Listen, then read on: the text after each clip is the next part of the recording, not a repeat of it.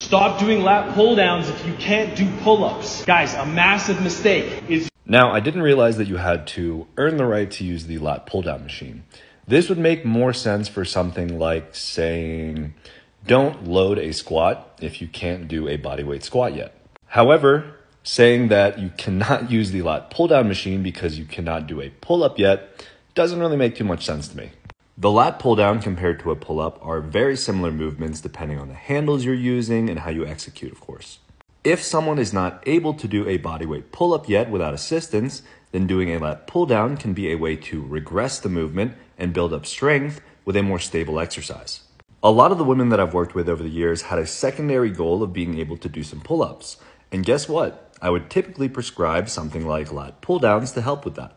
And what do you know? As they progressively overloaded and got stronger with those pull downs, it was helping with their pull-ups. So do your pull downs.